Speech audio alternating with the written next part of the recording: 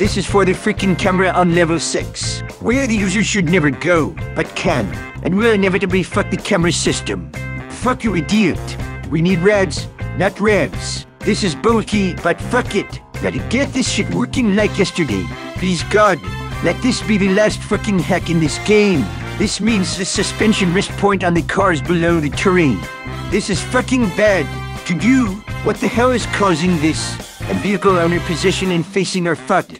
Pain in the ass. Just get it to fucking work. Not sure if I should keep this method around, because whoever creates the vehicle should destroy it. But the method name is so fucking cool.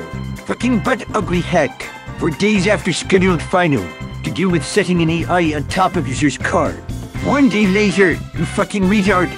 But we do this if you are not the user's car. If this happens, we are in big shit. To do, review why the hell you're doing this. This one's pretty important, I think. To do, this is a big problem. Too late to change this at this point. Just leave it unless the problems are overwhelmingly bad. Why is someone changing this? Bad. Get carry. Stinky downcast. I hate this. We're loading a different car. So in your truck. I hate this hack. I hate this. Play Fox's licensed music. Fox sucks. This sucks. But I just want to finish it. Value. Fresh from my ass. Is this okay for release? I think so. Oh boy, big stinky hack coming up. This is a nasty hack. God, please forgive me, as this is the easiest thing for me to do with just a few days left before beta.